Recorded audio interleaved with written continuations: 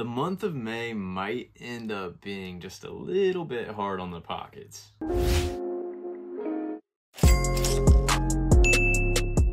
It is not too often that I'm plugging 10 releases for an entire month that I think are potentially profitable, but here we are. The month of May is absolutely loaded. I get a lot of questions about sneaker releases, what people should be copping, what's profitable, what to look out for. You're in the right place. I post one of these release guides every single month, so make sure you're subscribed, tuned into these release guides so you don't miss any opportunity to make some money on sneakers. Without any further ado, May 1st, we've already got a fire release. We've got the Kobe 8 Pro Tro Mambacita. It's safe to say that every year this time we're gonna have a Mambacita sneaker release. There's even rumors that near Father's Day we're gonna get a girl dad Kobe, I think a Kobe 4 Pro Tro, and it's gonna feature the Philadelphia Eagles that Kobe was wearing courtside with Gigi. Just a super dope story that these shoes tell, and that's what makes it for a sneakerhead. From a collector standpoint, I love the shoes that aren't just super generic. I like there to be a story behind them, for them to have their own quirks and details. But anyway, that's a future release. Right now we're talking about the Mambacita. This one you're gonna see butterflies all over the upper. It's gonna have Gigi's name on the back as well as her number. There's a gold Mambacita hang tag on them, plus the box has Mambacita on it. Very cool colorway, retailing for 190 bucks. These are definitely gonna be profitable. Make sure you're tuned in to sneakers at 10 a.m.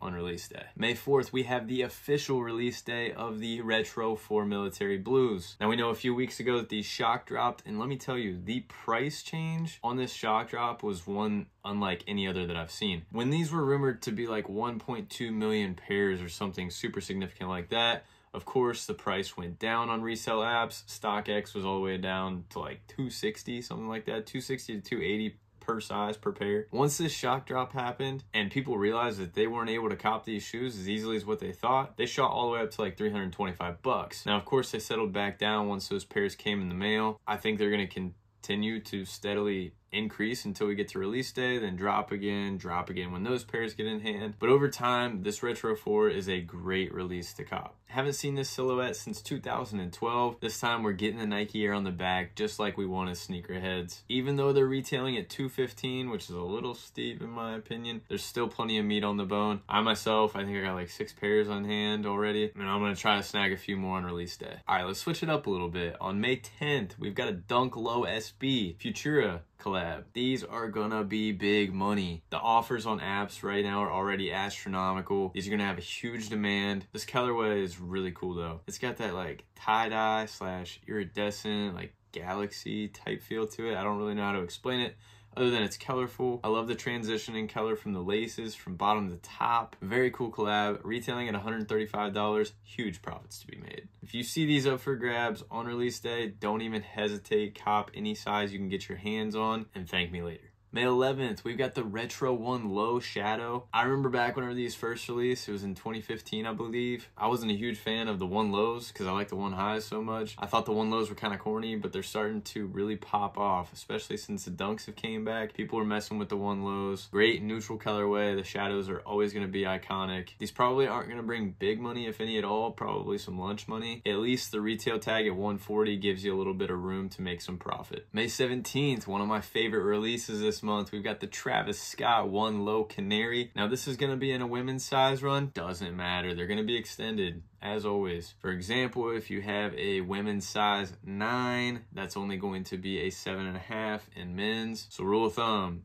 a size and a half up from your original size if you're a dude who wears men's size. So I guess we're not done with the Travis Scott 1 Lows. We've had plenty of iterations since the last time they said we were done with them. I thought the Black Phantoms were supposed to be the last 1 Low colorway that they were putting out. Definitely not the case. We've seen several since then. These are super sweet. We finally are straying a little bit further from the traditional color palettes that Travis Scott's used. We've gotten a lot of browns, olives, greens. We did, of course, have the frags, like 1 blue pair. These pop, and personally, I really like these with the different color lace options. And my favorite laces to throw in these are definitely going to be the red ones. I think it makes these shoes really stand out. They might give it a little bit of like Ronald McDonald type vibes, but I'm telling you, they look nice. These are going to retail for 150 bucks and they're going to bring big money. Make sure you stay up to date with Travis Scott's website for this one. They like to shock drop things on release day. It's hard to get through on his site, but you do have a chance there. Sneakers at 10 a.m. on release day. Probably going to be a draw for these. As always, the The places that stock these, whether it be boutiques, whatever tier stores, keep up to date with their social media. All of these places post things on Instagram. They're trying to boost their socials. They're going to sell the shoes no matter what. They want to gain something from it. So stay up to date with their socials. I can't say that enough. They will post their release info there. May 18th, we've got the Retro 11 Low Space Jams. Retro 11 Lows have not done as well here lately as they have in the past. We've seen pretty much every iteration in a low form. We've seen the Breads, the Concords, even the Legend Blue 11 Lows. All of them have made their way into the low silhouette, except for the Space Jams. We had the IEs in the past, but we have never had them in their own 11 low silhouette. This is a first. It's a debut. I'm stoked for it. After all, we haven't seen the Space Jams themselves since 2016, so it's time to get a new iteration of those. They're retailing for 190 bucks. I can see these doing decent. They might bring, you know,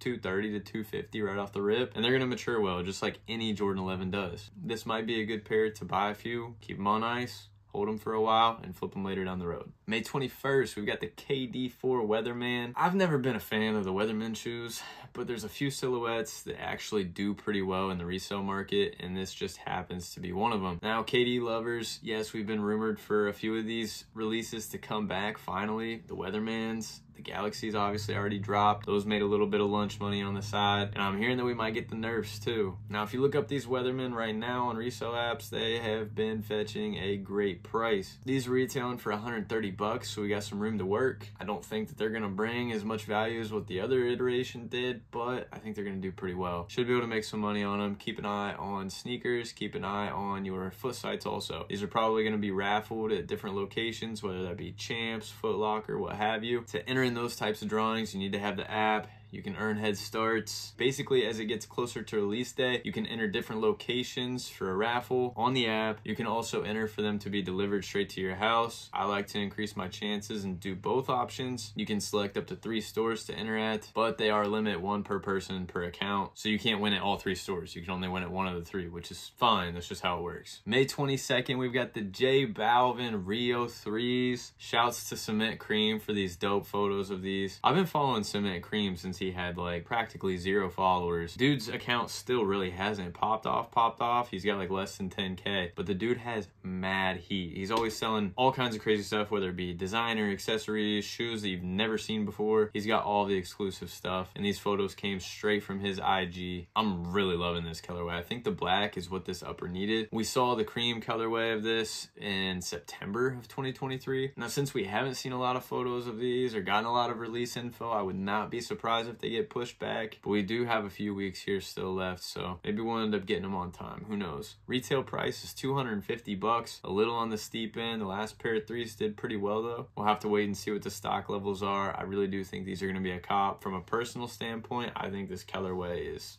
awesome. Definitely would love to have a pair of these in the personal collection. May 25th, we've got the Retro 12 Red Taxis. Now, I've seen the mock-ups of these. I've seen the official photos. I kind of like the mock-ups better. They did the lace holes in red, like metallic red instead of the silver, and I really think that it ties all of the accents together. Maybe we'll get it that way, but probably not. The Taxis have always been a hard colorway. People mess with 12s. With how many good releases we have going on this month and how they've been pushing these GRs, I just feel like these are probably going to break a little bit. There's probably not going to be a ton of resale potential here. It's going to be one of those releases that sit with a markup in stores. If you got these on your radar for a personal collection, then that's why it's here on this guide for you. Probably not to resell. Retail's 200 bucks, still a really cool colorway. White, black, red, can't go wrong. May 29th, we've got the Retro 1 High Latte in a women's size run. We already got the mochas. Those went crazy. Now we're getting the lattes. A little bit lighter brown accent. Still looks kind of the same materials and everything as the mochas. Again, it's in a women's size run. So dudes, if you're copping these, you need to get a size and a half bigger. I think the ladies are going to go crazy for these. However, I do not think that the resale value is going to mimic the mochas. Some part of me just thinks that now is not the time for ones to pop off. We've been super saturated with the ones colorways. There's tons of pairs out there right now. They haven't done well from a resale standpoint in a while. I don't think this is the pair that's going to get the ones back on the map. That might be good news for sneakerheads like myself. I love ones, and this is a really nice, clean,